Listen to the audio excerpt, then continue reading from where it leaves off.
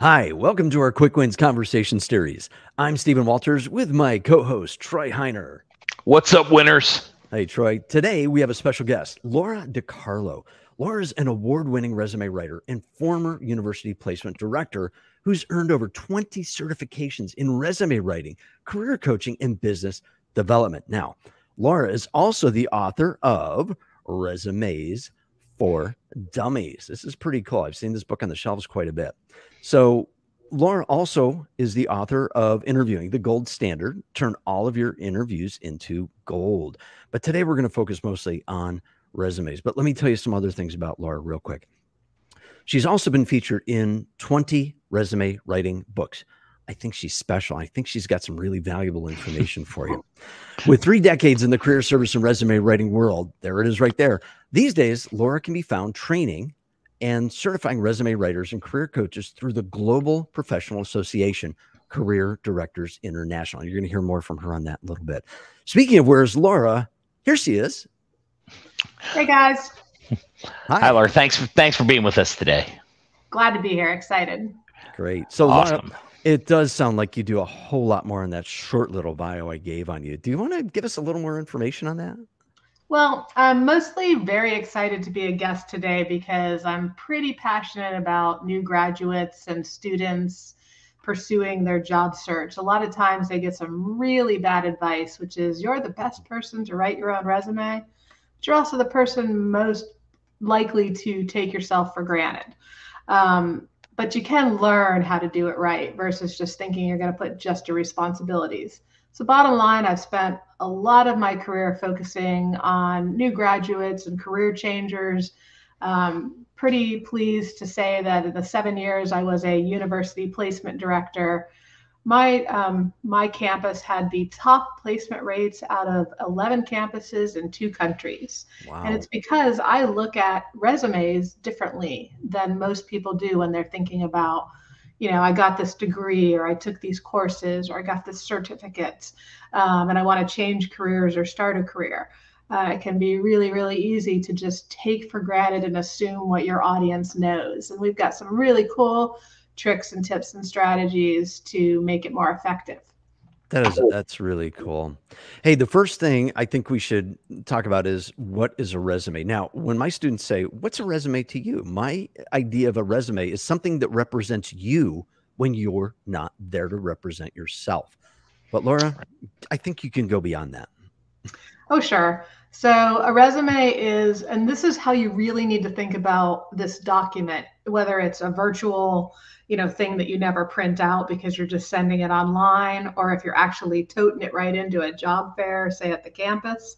But you need to think of it as a marketing tool. A resume literally it's your advertisement for yourself. You need to start thinking of yourself as you incorporated. You've got a product to sell. You might have a similar skill set to the other products that are on the market, but you need to convince the employer why your product is possibly better, faster, smarter, or has just better overall customer service. So in your 1 to 2 page document, and that's if you're in the US, if you're not in the US, you can have potentially a lot longer resume, or if you're in a scientific field, or a professor, which I know we don't have any professors coming straight out of school, but they tend to have a longer, different document than what I'm going to be talking about here today. But so in your 1 to 2 page document, you're looking to sell yourself. You are looking to target to a particular job, not, hey, here's all my qualifications, I hope you find a match.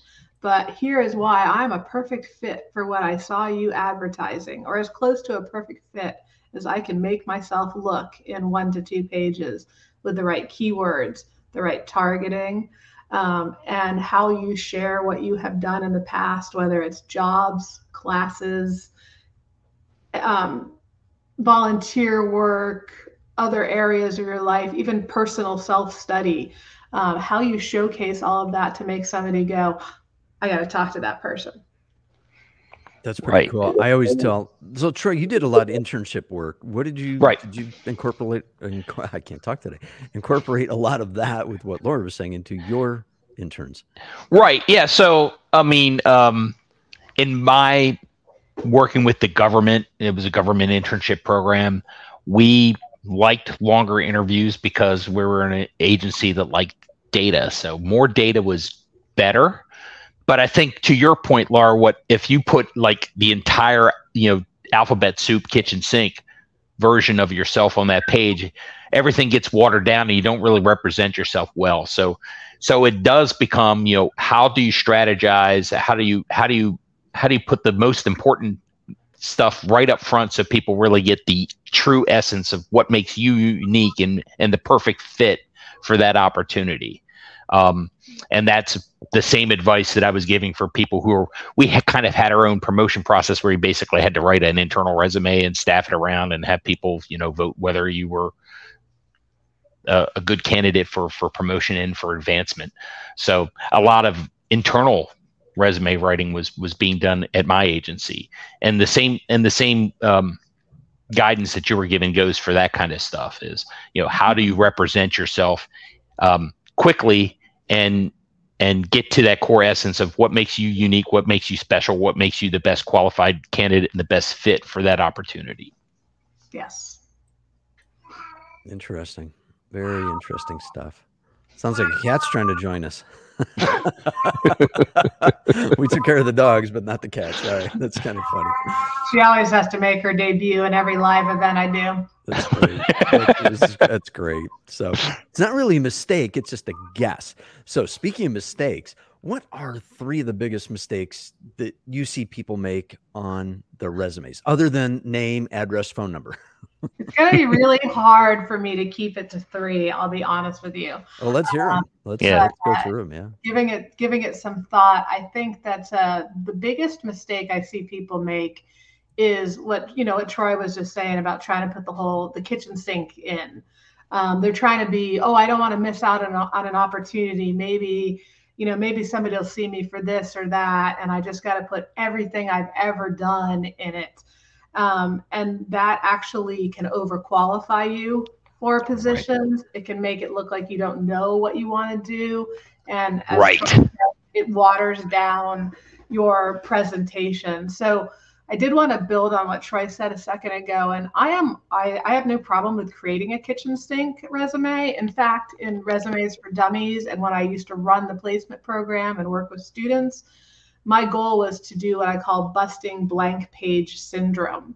And that is, you get everything down. We were using Microsoft Word. That's still pretty much the standard for resume writing. But you got everything in there, and you created what I call a master or core resume. Right. And then you could save different versions of that targeted to the jobs you applied for. And, you wouldn't really use that kitchen sink resume unless, for instance, you were going to a job fair where there might be different opportunities, or you were giving it to somebody who was going to network it into a company for you. So in general, though, the biggest mistake is trying to have a one-size-fits-all resume, and then it's like you're just standing on the side of the road saying, hire me, and other candidates are going in with here's why I'm a perfect fit. Another one that I see happening all the time is the typos. And I get really upset when I hear job seekers saying, they get pissed off about this. I hear a lot of talk when I write about it, and they'll be like, well, it's human. Everybody makes mistakes. And I'm like, okay, if you were doing, say, a chemical process in your job and everything had to be, done to the milligram, or obviously I'm not a scientist, so there's probably some small quantity I should be using here, but there is microgram. I was just thinking that, milligram versus microgram, There's like zero room for error. And if you're going to send in a resume that has a typo in it, you're waving a flag in front of an employer to me that says, if I can't even get it right about myself, I bet I'm not going to get it right when I'm doing a quality job for you. So get help proofreading your resume. That should be something you're always using a second person for. And the worst thing I've ever seen in terms of, and you kind of mentioned this, Stephen, a second ago, was somebody having a typo in their phone number or their email address. Oh my God, this is just beyond terrible. Another one that makes me just worry so much for people is that they don't understand the whole keyword requirements in resumes today. You know, Right. We're trying to create one document that's targeted to the job that 3 potentially very different audiences might look at and weigh in on and make decisions on whether you're going forward or not. So your resume has got to be able to show someone. And I always say, think of the 20-something gum popping person who's got all these resumes in front of them, and they had to decide in 10 seconds whether they're seeing enough things in your resume to put you in the maybe pile.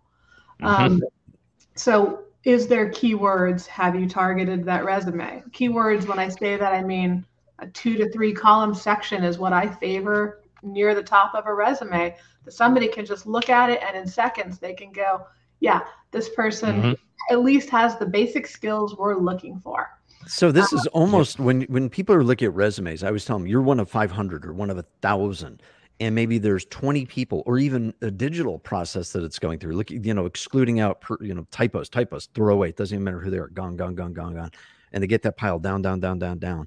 And then they get to the hardcore ones. Then it's almost like a thumbnail search through YouTube. What do I want to look at?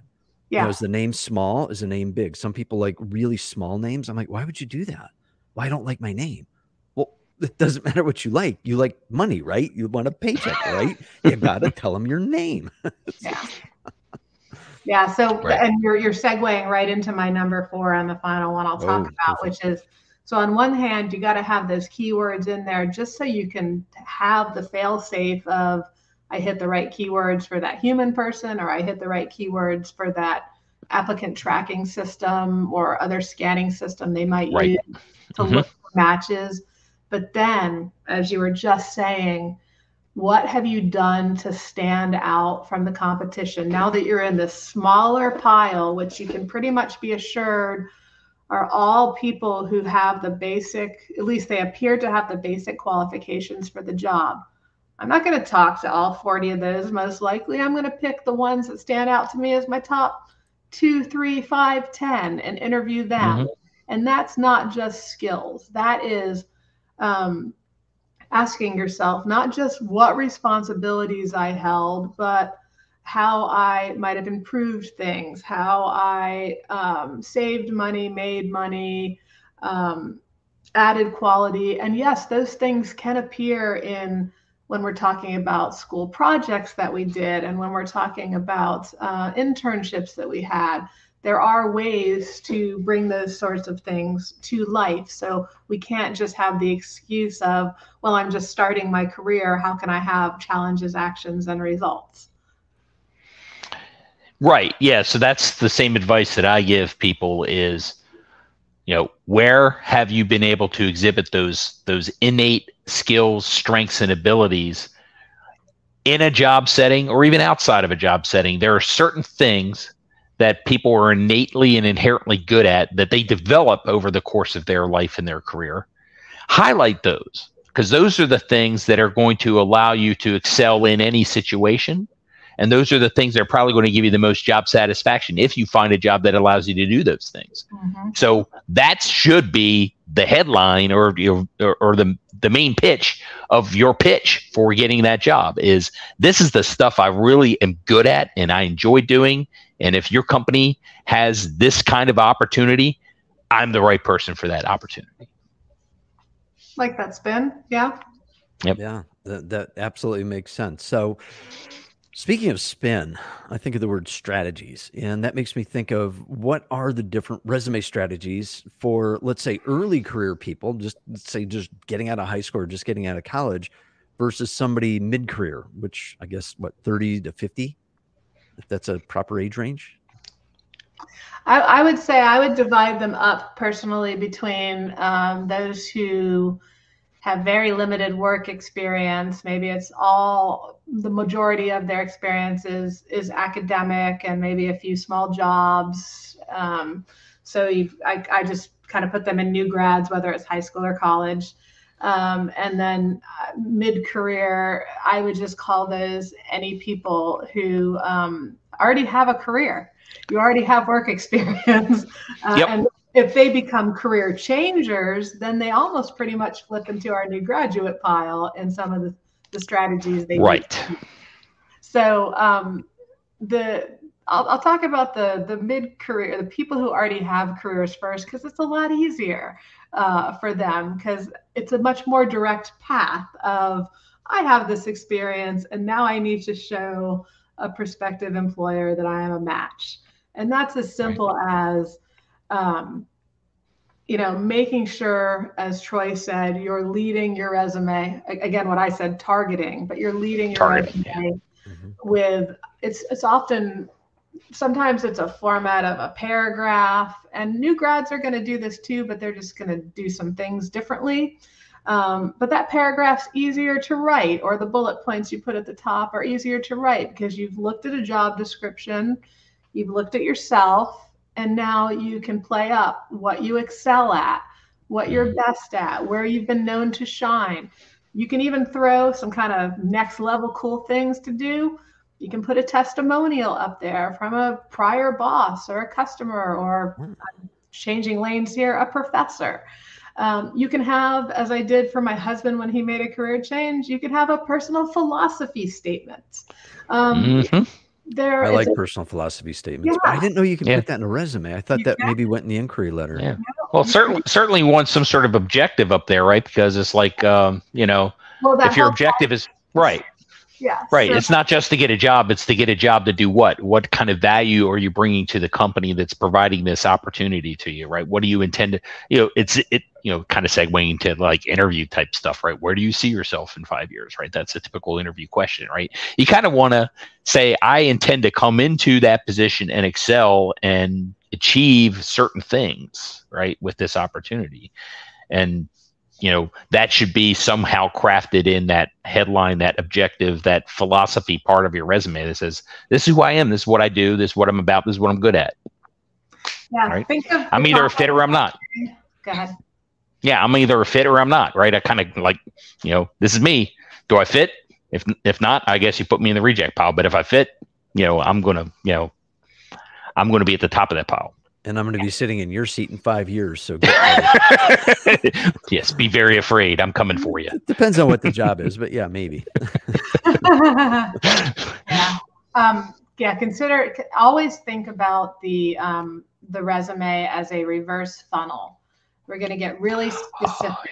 This is my target. I am pursuing a, let me think of something. We'll just do something. Begin with the end in mind, right? Where do you see yourself going in your career? Target. Right? Sales. Target. Yep. Don't have to have an objective sentence. You just have to be clear. I am such a target freak for resumes that I will say, engineer 2 at Lockheed Martin at the top of my resume as my target, goal target. And then they get it. They're like, damn, this resume is just for me. Very specific. And then that paragraph reflects why you're the right person for the job, paragraph or bullets. And then your keywords are what your target, what that job requires. You're showing that you have experience in these areas, but yep, I can check this off. This person has this. And then we usually put education further down on a resume for someone with career experience already. Right. But as our funnel is getting bigger, now we're getting into the job descriptions, and your traditional job seeker has experience in their field. So we're doing reverse chronological, meaning most recent position gets listed first. We maybe go back 10, maybe 15 years. We don't want to date ourselves. Even if we have great experience, it's really important that you don't put all the dates from your entire maybe 20, 30-year work history. So I should go back to like 1977 that I worked for McDonald's and stuff like that. I mean, it's You know, there are exceptions to every rule. I did a resume for someone. I only help family now. But I did a resume I helped a family member with a resume, and we wanted to play up experience from the 90s. So we did a additional relevant experience section after the chronological, where I just included that with no dates. Sometimes I'll put number of years. And in Resumes for Dummies, I go into, because no two people are the same. And we want to say everybody's got this traditional path, but they don't. And sometimes we have to get really creative trying to balance how these ATS systems read a resume and the fact that we're trying to play up a career change for somebody who wants to do what they did 10 years ago, or somebody who had a stroke and was out of work for 14 years and is now trying to get back in. And then some of the rules go out the window. But the one I would always stress to you is you got to have some dates. And you should always, when you're trying to decide, does this belong on my resume? You should think, will it help me or will it potentially harm me? And more is not always better. More can say, you're old, which, hey, I'm in my 50s. I don't think old is a bad thing. But if your interviewer's in their 20s, you know, they're going to look at a 20-year work history and be like, this dude's old. And you just don't need that. We're seasoned. We're not old. Yeah, here's a good question for you. So speaking of digital, can AI help with resume writing these days? It can. Yes, it absolutely can. Like I am very big on using AI like Bard or ChatGPT for professional resume writers. And why I'm saying for professional resume writers is because if you don't know how to get the words out of your own mouth onto paper to sell yourself, then yes, AI can make what you said sound better, but it's not going to make it any less empty. Your goal is when you go into your positions to talk about them, and usually our big focus is on our most recent position because it's typically the most relevant. You got a couple goals. One is you want to set the stage. What did you like? In other words, think about how these two things work for you. On one resume, the guy is talking about all his accomplishments, and they sound really impressive. Oh my gosh, he tripled sales. He built them to the #2 company, all these great results. But this guy over here tells you how when he came in, this facility was ranked number 53 out of 57.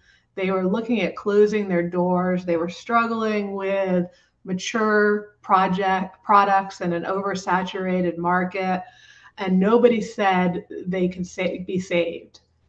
And he brought them all those results. Now, which story is going to get somebody most excited? Honestly, the first story is good, but you got lots of jaded people going, yeah, anybody could make it to the top 3 with an unlimited budget or an unlimited sales team. You got to put some foundational story in. So you're looking to put some foundational story in. You're looking to not just list responsibilities, but focus on challenges, actions, and results whenever you possibly can. Yep. And challenges are important, right? Because, you know, like you were saying, right? You know, it sets the stage. It helps draw the hopefully the eventual human reader into, okay, now I understand the scenario that person was dealing with.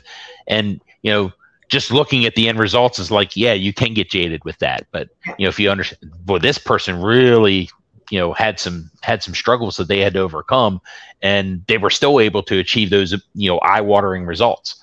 You know, that is like, wow, yeah, that person's probably going to succeed in any kind of challenge I put them in. Right. So that's good stuff. And think of challenges, though. Be sure to think of challenges not as just in challenges that, you know, you faced, but that challenge action, we call it a CAR story, challenge action result. And there's other acronyms, but the CAR story is literally where you say, you know, I had to do this, I did it this way, and it resulted in that.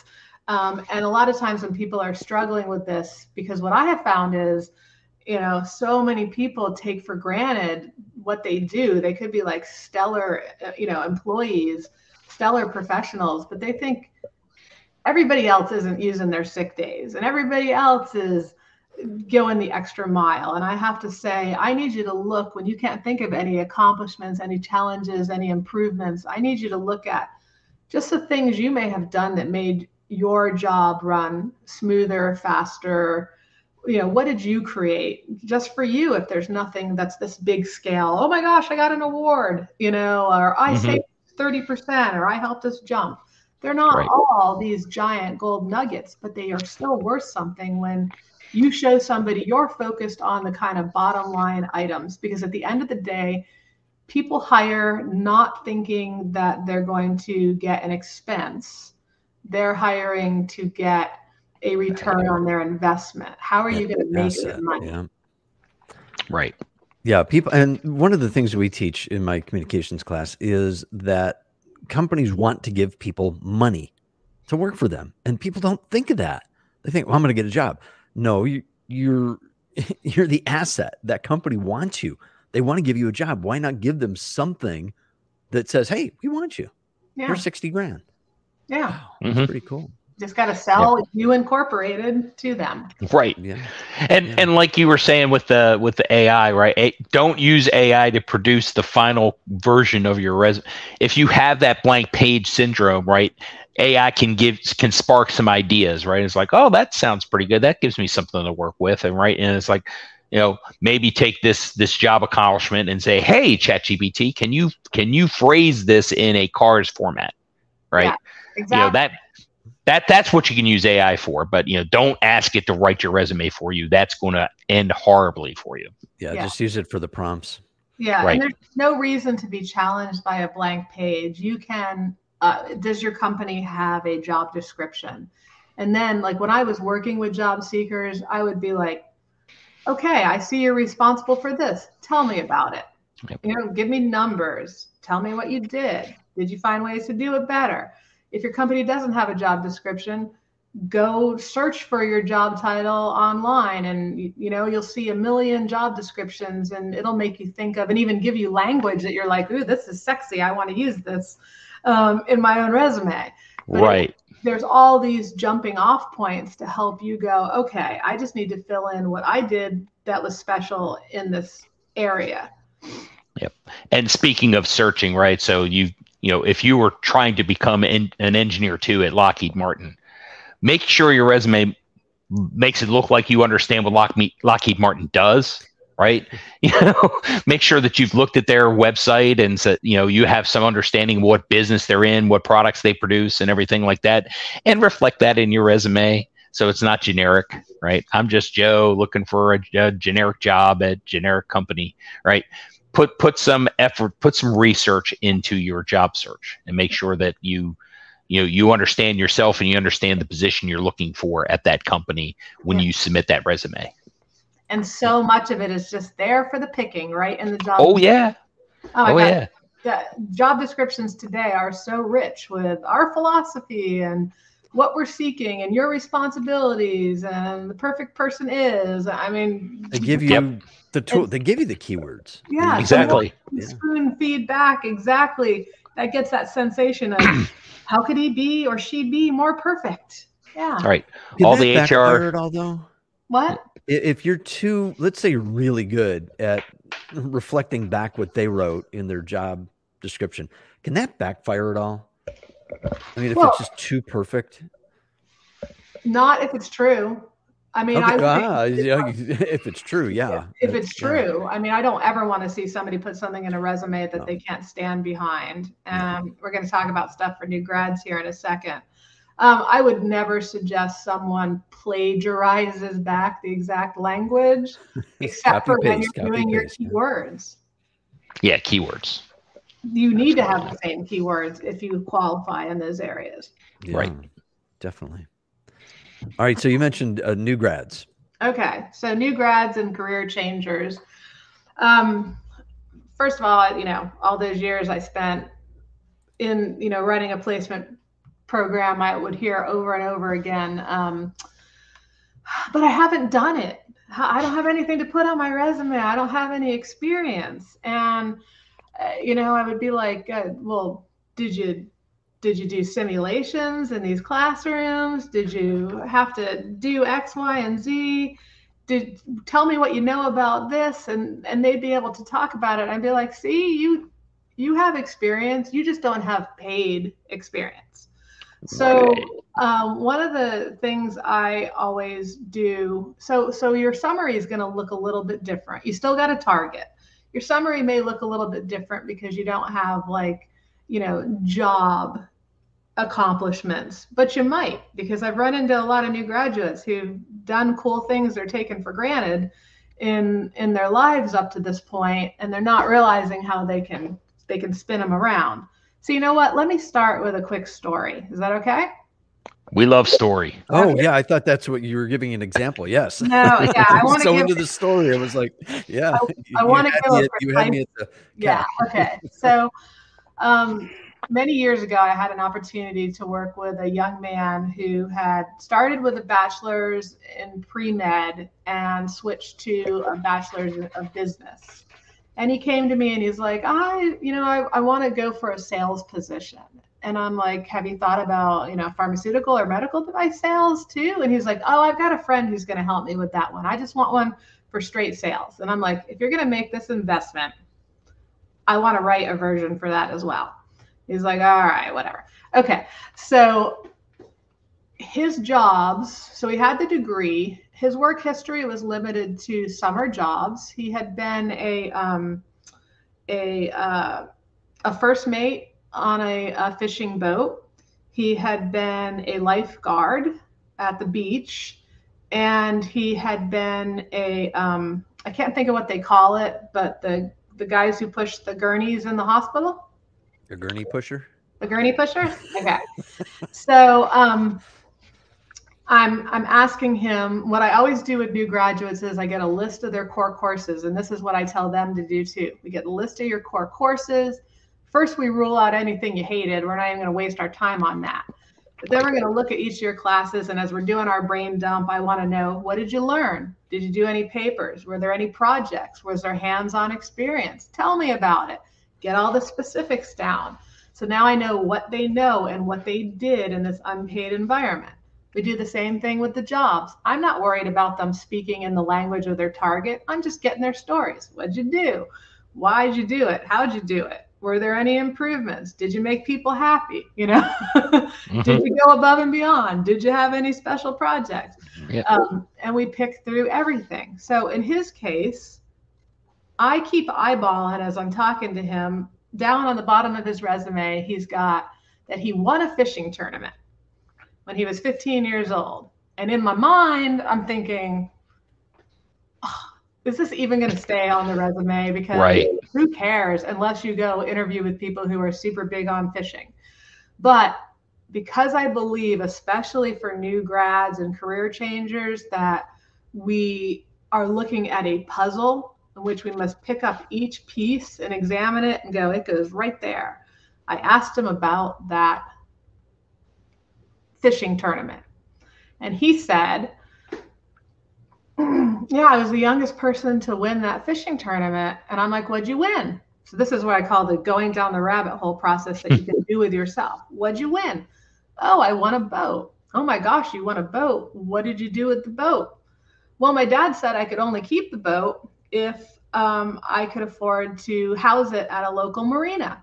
And I'm like, did you do that with one of the jobs you have? Because those were just summer jobs. And he's like, no, actually, I started a charter business where I would take people out. Okay, what kinds of people did you take out and how did you find them? And he's like, well, my dad works in the medical profession, so I was taking out a lot of surgeons and physicians. See where this is going, right? Gotten to. So I'm like, okay. And I'm like, and how did that go? So again, we're just asking like really basic questions here to dig out the gold. And he's like, oh, it was great. They would refer their friends. I was able to use the boat, blah, blah, blah. So suddenly I realized this kid's brand, he's competitive. He's driven. He is, out of the box. He is enterprising and entrepreneurial. He went after the big fish. You and after the big fish, right? So, that's important in sales. Get the big fish. Get the whales. So so his resume became a blending of this, driven, entrepreneurial, enterprising, get it done, make it happen spirit, coupled with a solid foundation in the medical profession with a lengthy contact list of healthcare providers and all these courses he'd taken in business and in pre-med that we could play up as well. He ended up becoming a cardiothoracic device salesperson as his first job out of a 4-year degree. And that doesn't happen. That doesn't happen. That's crazy. That's just amazing. He didn't pay his dues in pharmaceutical sales first, and he went right into a $150,000 a year job, just killing it. And it was all because we looked at every piece and we played up things you don't traditionally play up. That makes me think of a question that I ask my students on the very first day. The very first thing they do before I even get into the syllabus is everybody has to interview somebody else and introduce them to the class. And the toughest question by far is, what is something unique about you that's not too private? Yeah. And I would say 80 to 90% of the students go, nothing. And it's like, well, I have 18 tattoos. Okay, that's unique. Does anybody else have 18 tattoos? 12 hands go up. Okay, what else you got? I go, I'm a twin. Any other twins? Yeah. Okay. Lefties? No. Come on. I need. And they don't know. This story. I'm gonna use this story this fall in a couple of weeks when we do class. Yeah, we just take it for granted. Yeah. I have 3 key tips I would like to share for this population. Do we have time? Gotta hear it. Okay. Yep. So, first of all, when we talked about these keywords and having 2 or 3, columns of bullets of keywords near the top of the resume, all you have to do, because normally we're thinking of them as areas of expertise. So my new grad workaround is you have a little title above it that says knowledge, skills, and training, or key areas of knowledge, skills, and training. It is an umbrella that lets you put things you never did for pay in there as things you have knowledge of or training in. So that is one of my favorite ways to help new grads and career changers get in the door, is to play up what matters from what they've learned and maybe touched on to target the job they're going after. The second thing is, I see when new grads and career changers attempt to play up things from their academic experience to show relevance, they almost always do it under education. Well, I have a different philosophy on that. Yes, the degree or certificate or whatever should go under education, but instead of calling a section professional experience or work history, I call it experience.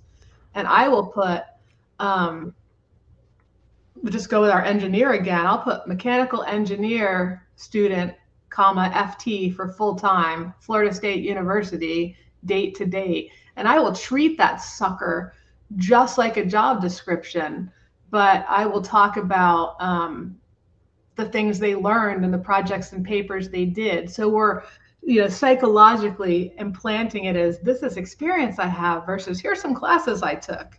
It just sounds better. Yeah. It's a practical application. Yeah. If they haven't worked in the field, I will shove that right into the timeline. And then the third thing that I think is critical is when you're playing up other experience, you need to really work hard.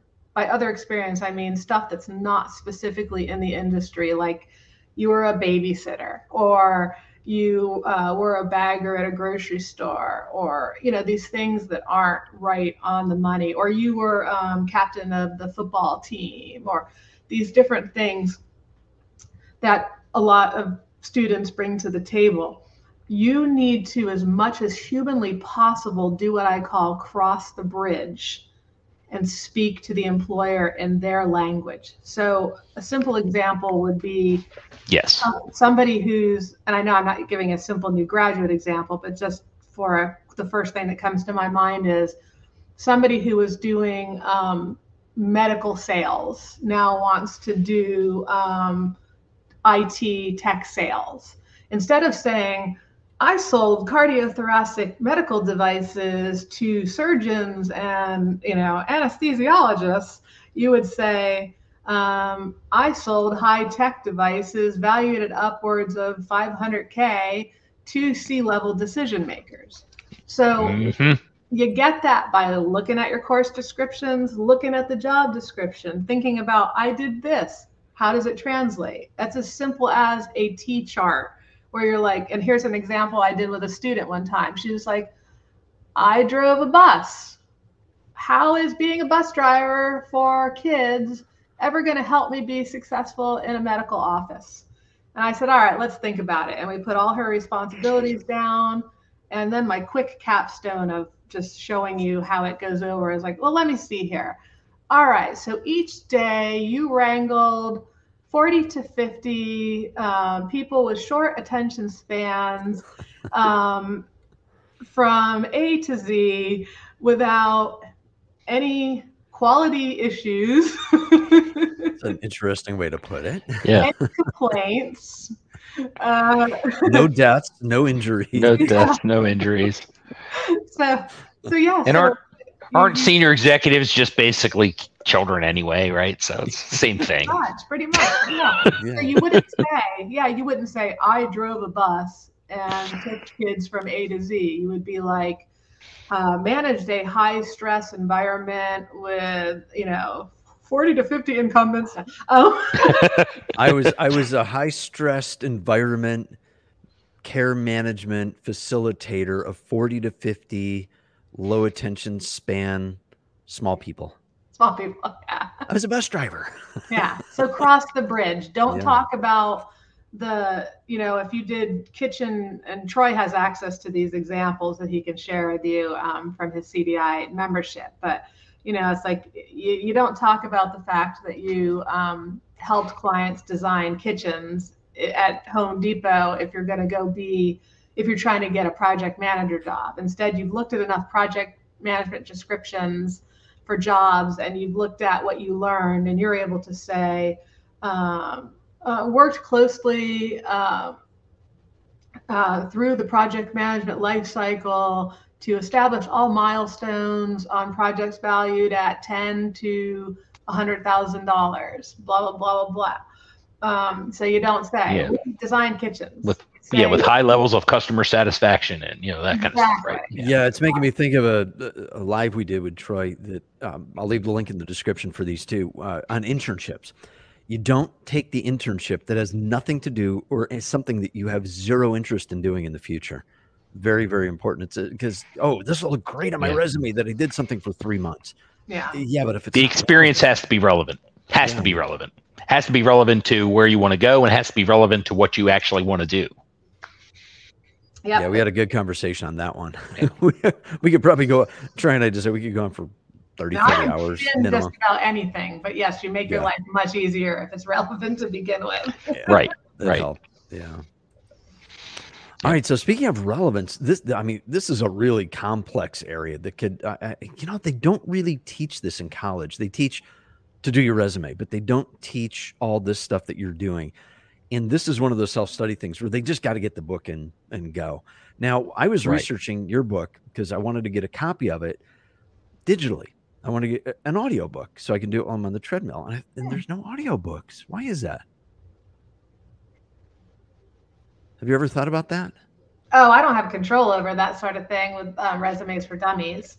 Well, Troy gave me a good answer. Troy, what was your take on that one? We'll fill you in on this one. Okay. So why isn't Resume for Dummies strictly an audiobook? Well, I can answer that too, but I'll let Troy right. first. Well, Laura's answer is probably going to be a better one than mine. Yeah, of course. But you have to put the ideas and the concepts that are in the book into practice And it's not just something you can just absorb and say, okay, well now I've listened to the book, I know how to write a resume. And it's like, no, you got to do it, right?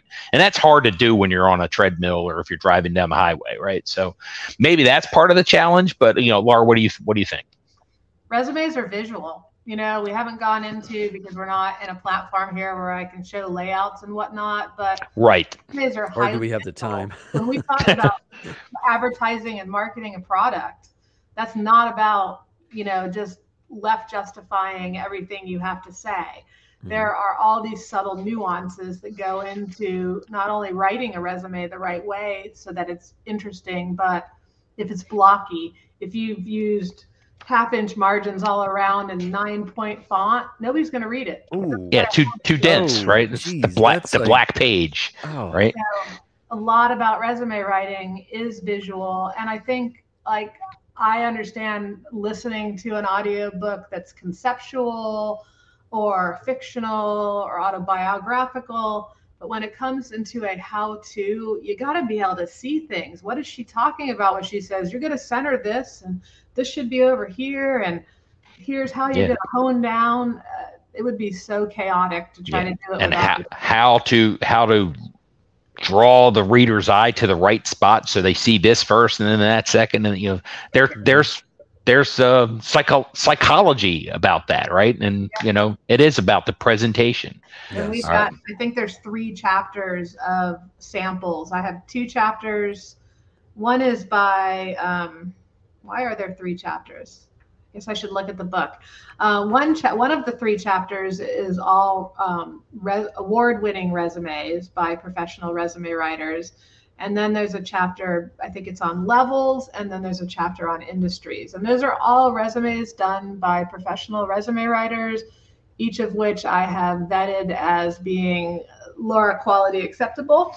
So, Laura quality acceptable. I have very high standards because, when you have having the top placement rates, one would think, oh, there's so many facets to that. When I was hired for that university, I had only ever written resumes and documents. I had no interview, job search, any of that experience except my own personal. And as they're shaking my hand, they're like, so have you ever done any of this before? Well, I already got the job. They've seen my resume. And I'm like, nope. And they're like, well, you write a damn good, this is their wording for real. You write a damn good resume, you'll learn the rest. And I jumped in to learn it. But at the end of the day, it was really what set my students apart. Yes, they could interview really well and they were dressed right and they knew how to find jobs, but I sent them on a lot of interviews because I was a placement, department. But it was all about the fact that their resumes sold them. Resume has to sell, and that is not just about words on paper. So it's a challenging thing that you may have to do, and you may opt not to do it yourself. Yeah, and that's where professionals come in. And here's a link up on the screen here for careerdirectors.com job seekers that, Laura, you're in charge of this, I'm guessing. Yeah, CDI, like we said earlier, is a global professional association of resume writers and job seekers, resume writers and career coaches. I don't work with job seekers.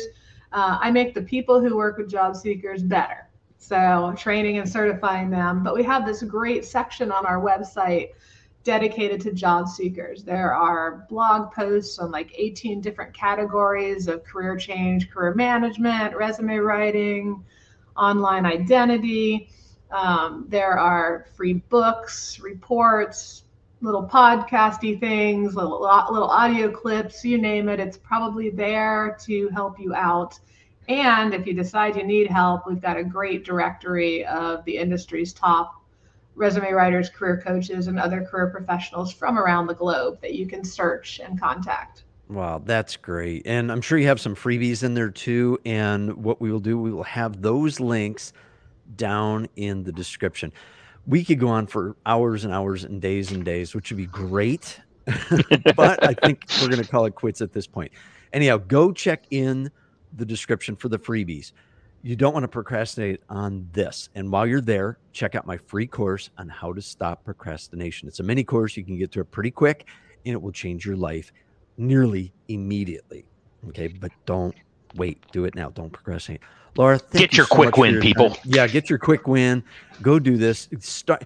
And even if you're not job seeking, Laura, is it a good idea to start your resume once you get hired? Oh my gosh, I'm glad you brought that up. Never stop. We're going to close with this one. Listen, folks. 20 years ago, 23 years ago, CDI registered September is Update Your Resume Month. And we did that because we found just far too many people getting a job and they just coast, and they don't realize that when you get tapped for another opportunity, external company, even internal, they might be looking for a resume. External, definitely looking for a resume. You're not ready. Are you going to miss that window? Could it have been your dream job? You go in for a review. Most powerful technique I've ever seen a job seeker have, not a job seeker, a career manager have, was to go into their review with their boss and go, oh, I've updated my resume so you can see everything I've brought to the company in the last year. That scares their pants off.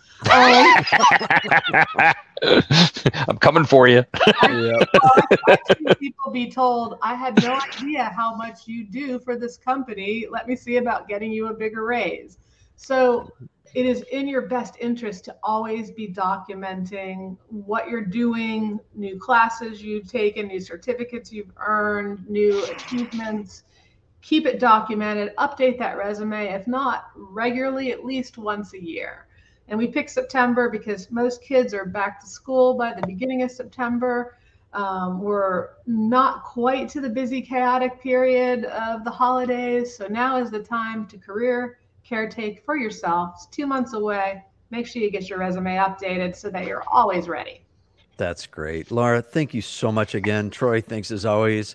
And me, thanks. Well, I'm just here. Thank you, Steve. But I'm not updating my resume, so well, maybe I should. We'll see.